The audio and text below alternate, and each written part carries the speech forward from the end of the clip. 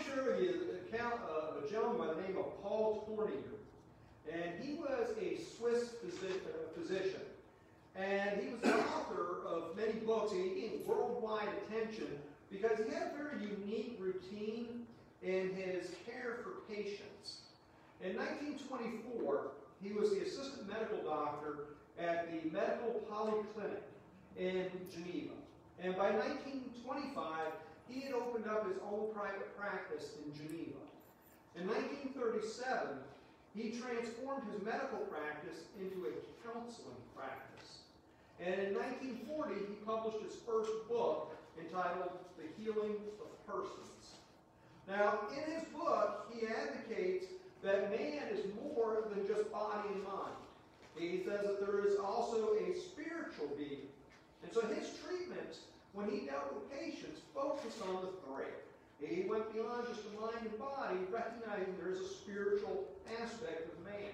Now, Turnier's writings, they were translated into 13 different languages, and he influenced a generation of not only medical, but religious professionals all over the world.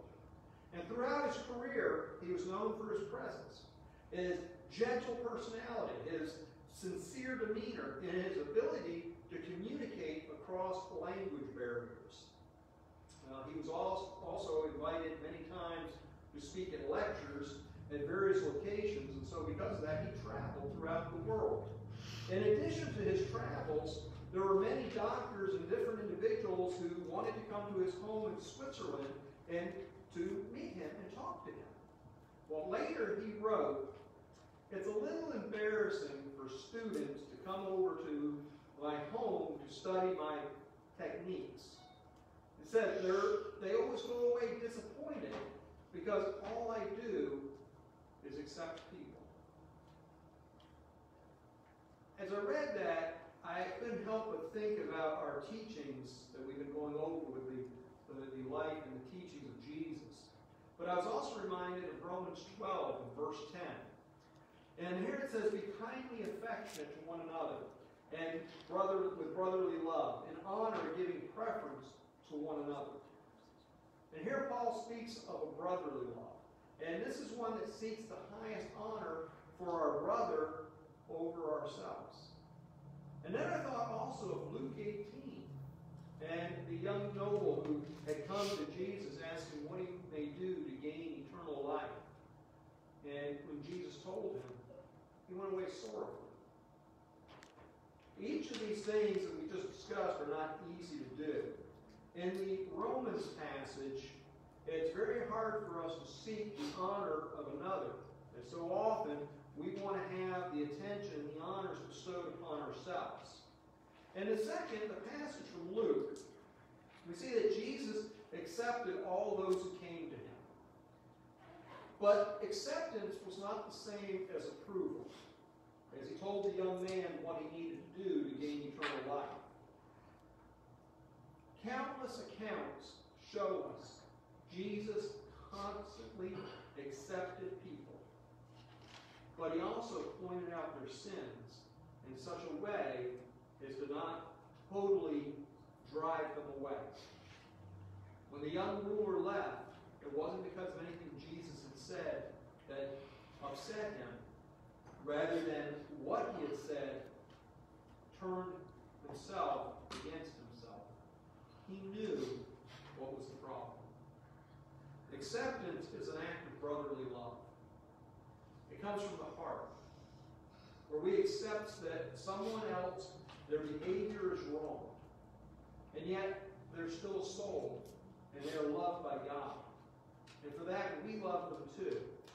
And it can be a hard thing to do, but we can show acceptance while not condoning the sin.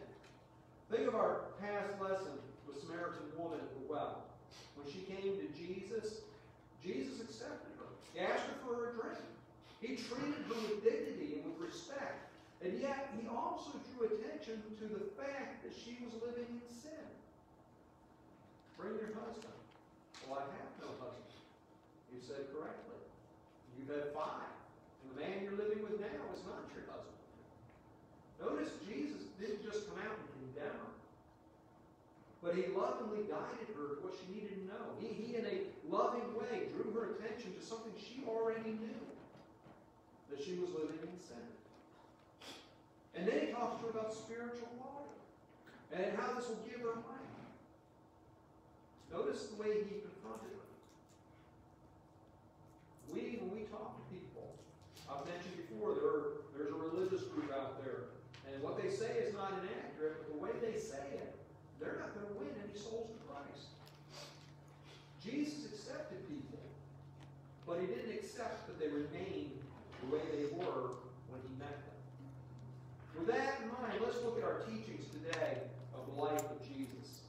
And we come to where he's along the Sea of Galilee. And this is recounted in the Synoptic Gospels in Matthew chapter 9, verse 9, and Mark chapter 2, beginning in verse 13, and in Luke chapter 5, beginning in verse 27. Now, after healing the lame man at Capernaum, Matthew simply says that Jesus passed on from there. Matthew 9, verse 9. Luke, in Luke 5, verse 27, he says, after these things, he went out. And it's kind of vague there because many of Jesus' mighty deeds are passed over when we think about he just passed from there, or he just went out, or as he was walking. Because we see many of his lessons happen during those exact occasions. You think about when he passed on, Matthew 9, verse 1, he came to Capernaum and he healed a paralytic man. Or what about Matthew 4, beginning in verse 18, when he's just walking by the Sea of Galilee? But that's where he called his disciples to be fishers of men. Or when he passed by a fig tree, and he stopped, and he took time to give a lesson, which would have greater meaning later on. And when we simply pass by the Word of God sometimes, we miss some valuable teachings. Jesus calls us to be diligent, to present ourselves approved. And while I'm not saying there's anything wrong with reading our Bibles, but when we're reading them, we need to be reading them with the intent of learning from them. And so we may pass by something in just a casual reading. Also, look at Jesus. He took every opportunity to teach others the kingdom of God and glorify God. We need to take time to make sure we're getting everything out when we take and read the Bible. Because that's when we come into contact with Jesus. And we don't want him to just pass by. We want to delve in and learn. And we need to take opportunities to express God to others. Take the time to explain the kingdom. So we're talking about in the Bible class this morning, Paul, when he came to Ephesus. However, it's Mark in our account this morning that he says Jesus went out again by the sea, and all the multitude came to him, and he taught them. He was always about the teaching. Mark 2, verse 13. Jesus left Capernaum. He goes to the Sea of Galilee. Guess what? This action didn't take a lot of effort. Capernaum was on the Sea of Galilee. I mean, he just kind of went outside the city. He didn't go very far. And we're told that the people came to him, and he taught them. And there's a lesson for us. We don't need to go very far to share the gospel. He didn't go any great distance here to teach people. And like Jesus, we can share the gospel in the immediate vicinity of where we are. We can go to our neighbor. We can go to work, to our community center, wherever it is we frequent people. I know a brother, he's working right now on converting somebody. And where did he meet him? The gym. Just go into the gym.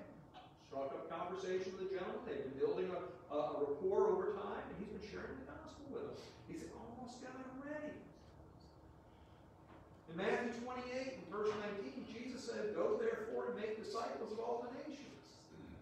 He didn't tell us how far we needed to go. When we think about that word nations, ethnos is the Greek word, and it means race, a tribe, a foreign, non-Jewish one, pagan, Gentile, heathen, nation, or people. When we think about ethnos, it's not very far off. We can figure out where we get our word ethnic. And it refers to an ethnic group. And there are people all around us who fit this group. these descriptions. And no, we don't need to go very far in order to share the gospel. And it is here along the sea that Jesus sees a tax collector. And he's sitting in his tax office. Matthew 9, verse 9. Now, a little bit about tax collectors. You know, there's still an animosity today. You know, people hear IRS. Tax collectors were not well liked in the Roman Empire. And you can well imagine why. It's believed that this tax collector, identified as Matthew, is collecting tariffs. He's collecting tariffs on goods that are passing through Capernaum. And possibly he was working for Herod Antipas, and that is the same one who later is responsible for killing John the Baptizer. But he was the one placed in charge by the Romans. This wasn't the Jews' choice. This is who the Romans picked. And so he wasn't well liked either. Tax collectors, they could search anything other than a Roman lady. And if it wasn't properly declared, guess what? They could seize it. Now imagine you're coming through, you got to pay tariffs. I'm going to hide this, and maybe they won't notice it. Well, if they find it, they can seize it. And the money they collected, it usually went to the local elites. And they were friendly with the Romans. And so tax collectors, as they were Jews, many times, they were also seen by the Jews then as traitors. And they were also known for taking bribes. I'll give you a bribe to lower my tariff. I don't have to pay as much taxes as if I bribe you.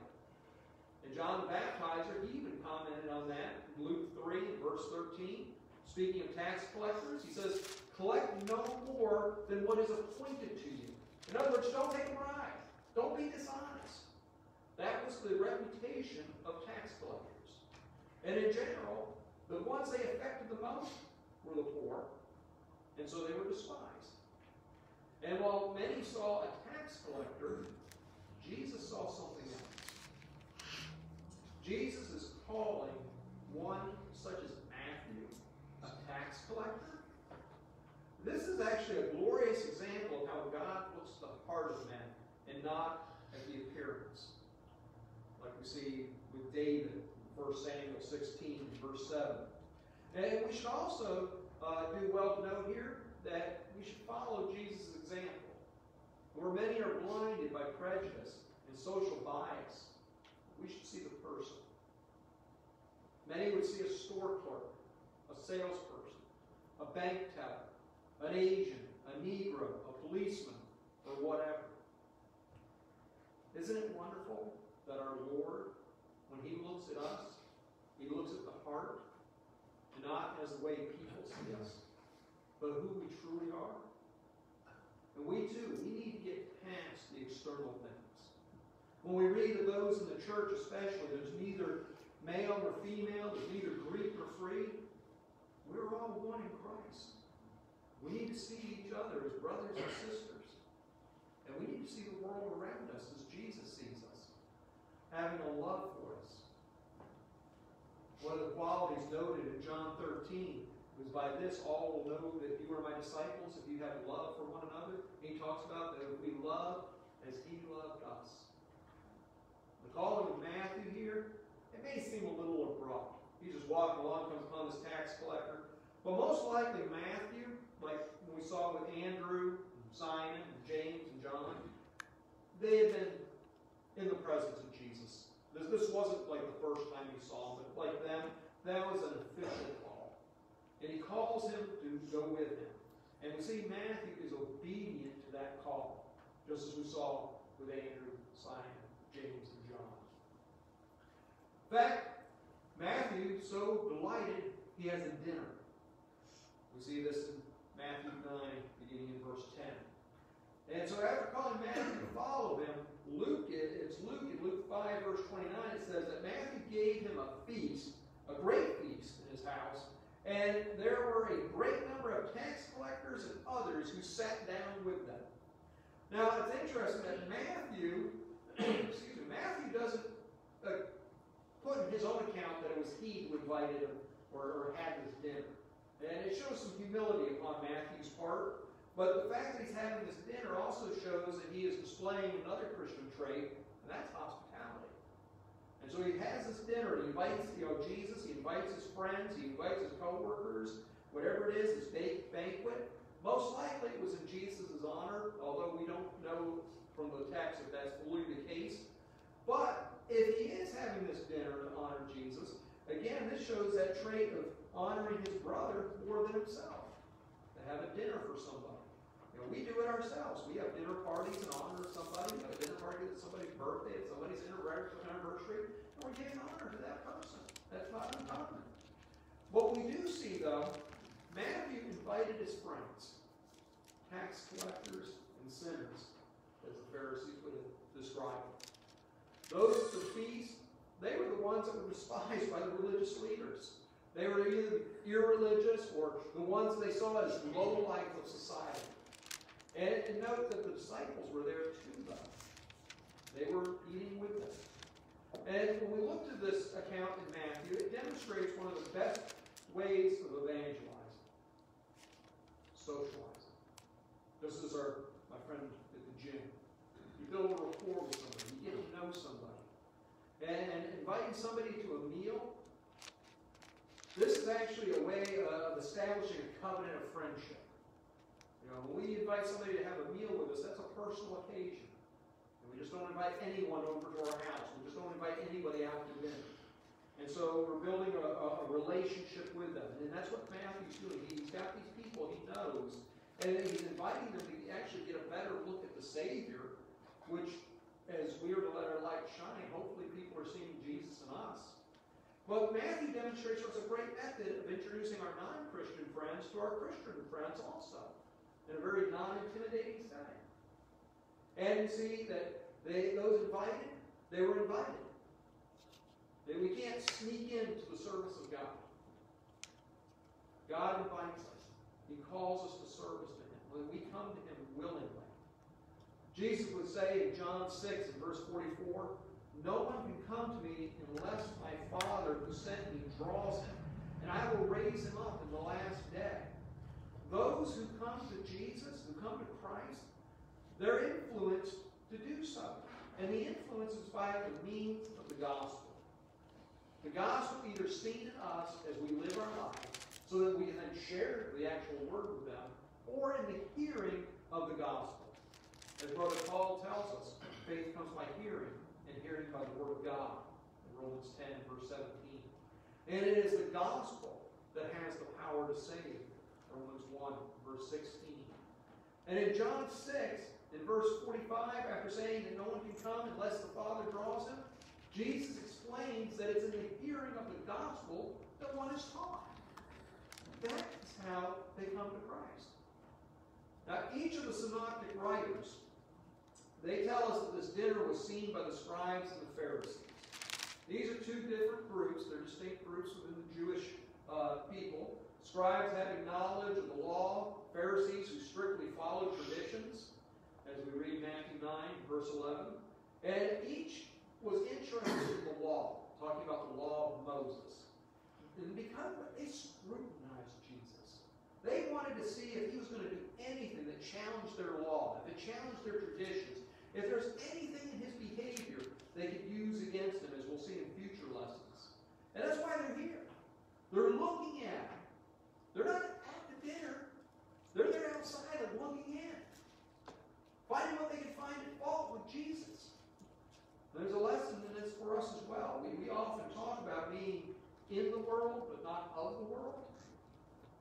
Jesus said he came to seek and to save the lost. Luke 19, verse 10.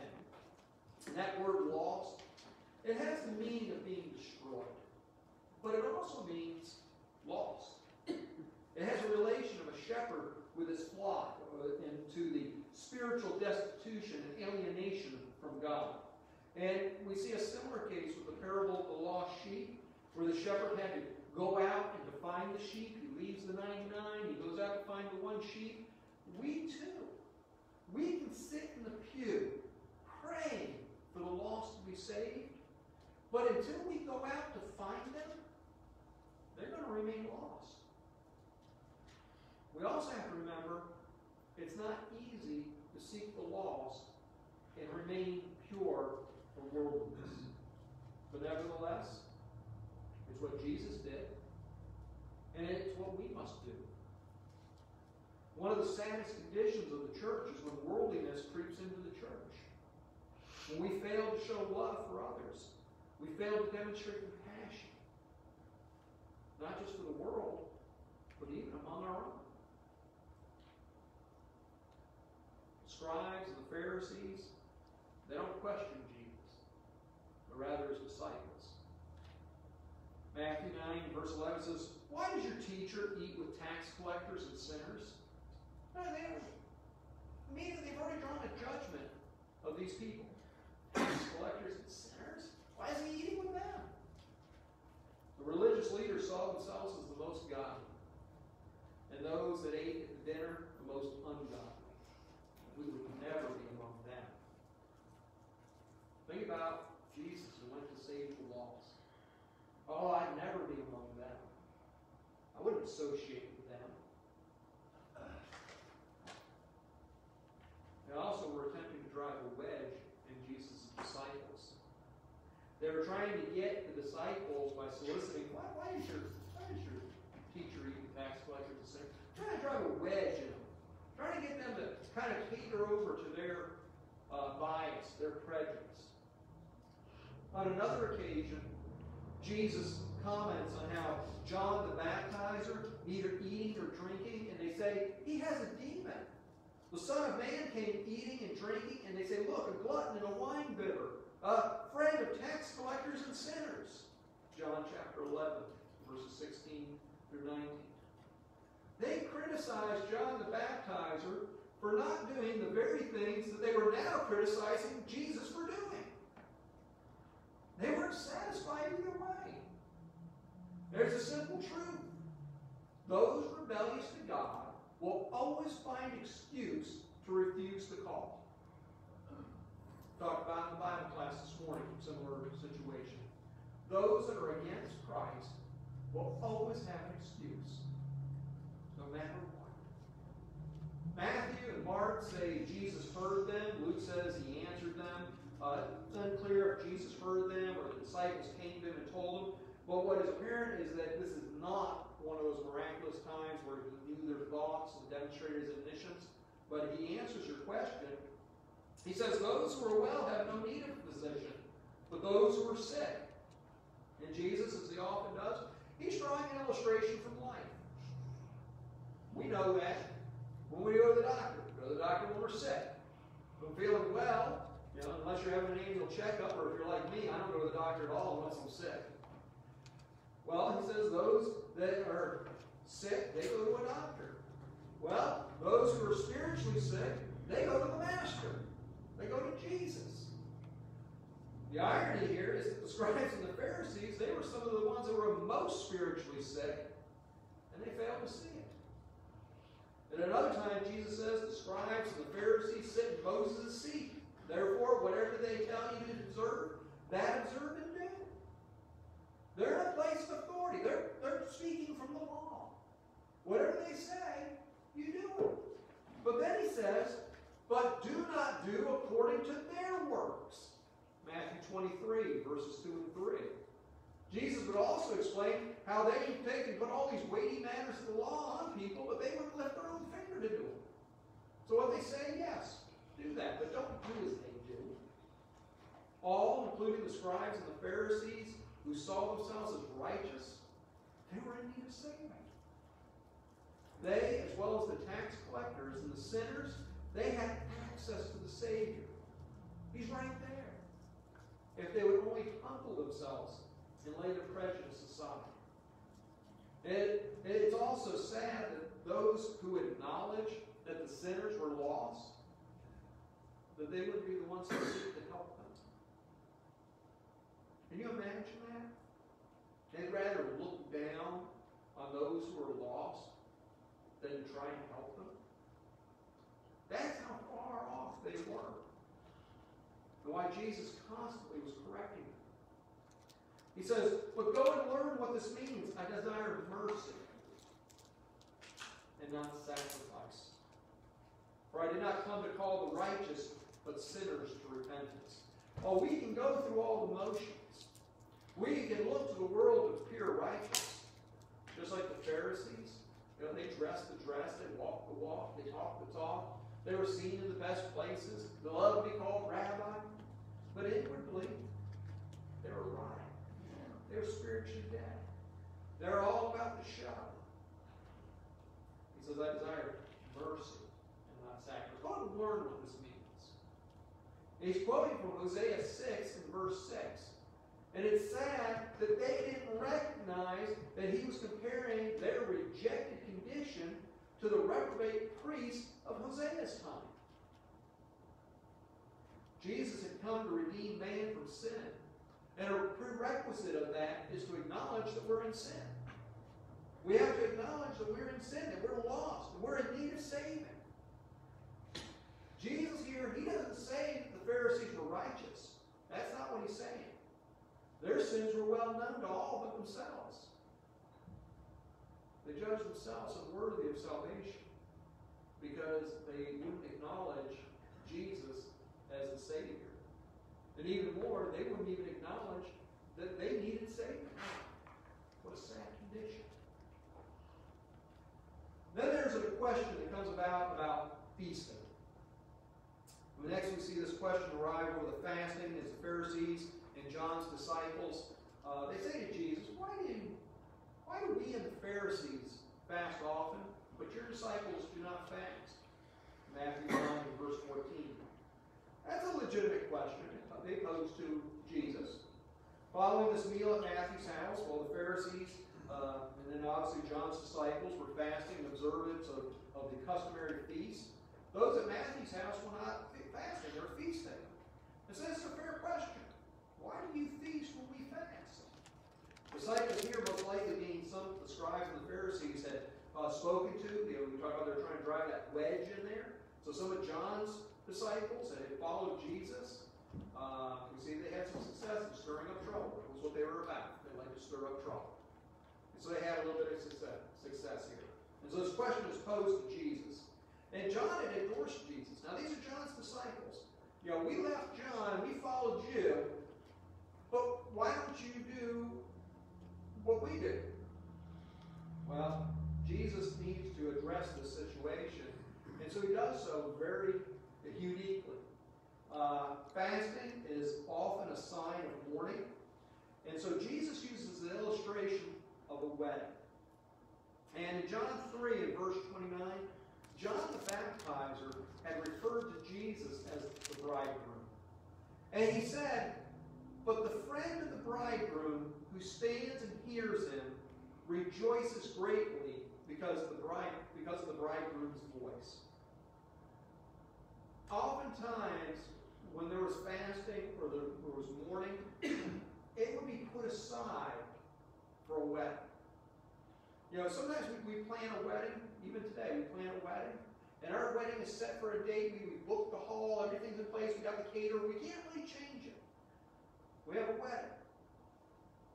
But as happens in life, somebody passes away. And it falls in that same time frame. But we'll put aside that mourning to rejoice with the wedding. And that's what Jesus is talking about.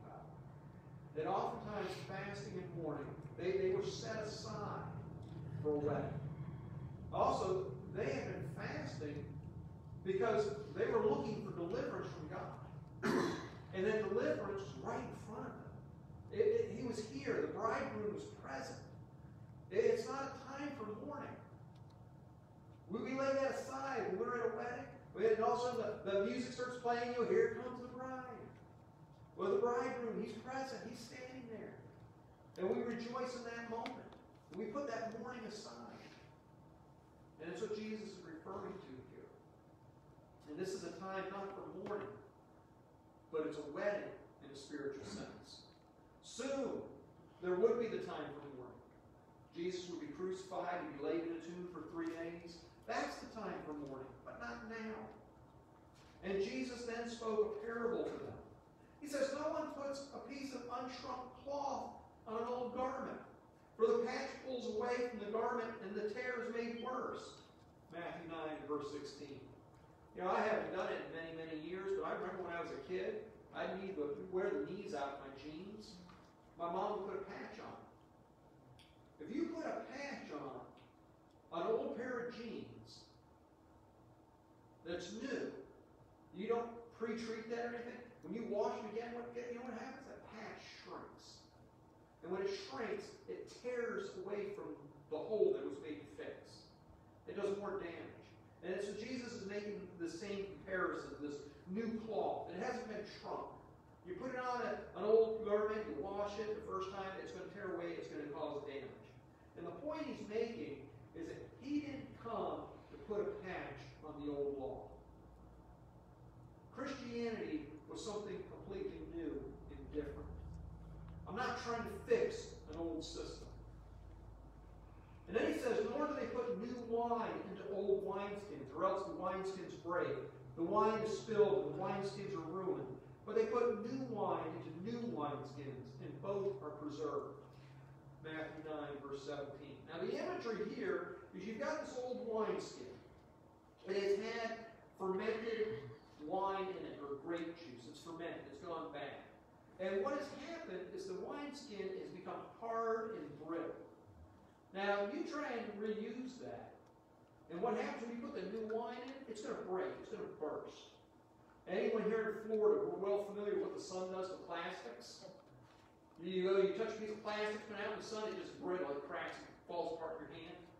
That's what he's talking about. You put that new wine in that old skin, it's going to break. It's going to fall apart. And also, you wouldn't put new into old that has been fermented because it's going to spoil the new. Other times, Jesus talked about leaven, how it would leaven the whole lump. You put that new into that old, it's contaminated. Luke says in Luke 5, verse 38, but new wine must be put into new wineskins, and both are preserved. Remember, Jesus didn't come to destroy the law. He came to fulfill it. Matthew 5, verse 17.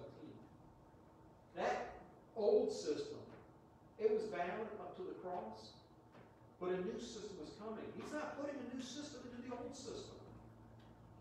This is a whole new reboot. God's making a new covenant with man. And Jesus wasn't about putting his teachings into the old ways. That old system of Judaism, the pagan religions, all those things that existed before, they cannot be merged with Christianity. We can't take and have it your way. Take a piece of this, take a piece of that. I was talking to Sister Anita this morning. Saw a coffee mug. It says, I can do all things through a verse taken out of context. When we try and merge things together, that's what's going to happen. Things are going to be out of context. They're not going to go together. They're not going to work. Luke says, and no one, having drunk old wine, immediately desires new. Where he says, the old is better. Luke 5, verse 39. And what he's talking about, there was a reluctance among many to accept the new. They were reluctant to accept Christ. They were hesitant to give up that old religion for the new. Now, there were many that embraced it fully, but some were hesitant. They were reluctant. And that's what he's talking about. And today, when we take and we study the gospel with people, we're bringing them out of other religions or out of atheism. They're reluctant to give up what they knew. Old is comfortable. New, this is something I got to embrace. There's something required of me now. I can't just do what I did before. I got to learn new things. I got to do new things. So there's reluctance. Well, this morning we have seen that while Jesus may accept us where we are, he by no means expects us to stay where we are. He calls us to a new life, a better life, a life of following him. We talked about in the Bible class this morning that Jesus is the way, the truth, and the life. The gospel is recognized as the way. Saul was persecuting those who were of the way. He was teaching the way when he became the Apostle Paul. Being a Christian is a way of life. It's not something we just take out of the closet and put it on a Sunday morning. It's something we wear all the time. And in following Jesus, we need to make some radical changes sometimes in our lives. Just as Matthew and the other disciples, they left their very jobs, their occupations, walked away. Jesus also shows us we don't have to go very far to evangelize. He just went outside the city. Matthew, he shows us a very valuable technique in evangelizing. Seek those you know first. And while we must seek the lost, we must be careful not to be drawn away by them. You know, there is a great influence sometimes when we're in the world to go along with the world. But we've been called out of the world. And we have to be a greater influence on the world than it is on us. One of my instructors in Florida School of Preaching, he told an account of somebody he knew that was a preacher. And he was going to the bars and sitting at the bar and trying to convert drunks. That sounds real good, don't it? You can imagine what happened over time. I'll have a Coke. I'll have a rum and Coke. Just give me a whiskey. And they were having a greater influence on that preacher than he was having on them. We need to be careful not to draw too close to the world while we seek the lost. What we need to be doing is drawing closer to the Lord through our study, through our attendance, through our associating with fellow Christians. Like Matthew does, he didn't go to the bar. He invited them to his house where the disciples were with him. See, there was strength in numbers. We don't want to gang up on somebody to convert them, but also we want to be careful that we're not taking it and being like that man in the bar and them having a greater influence on us than we need like that.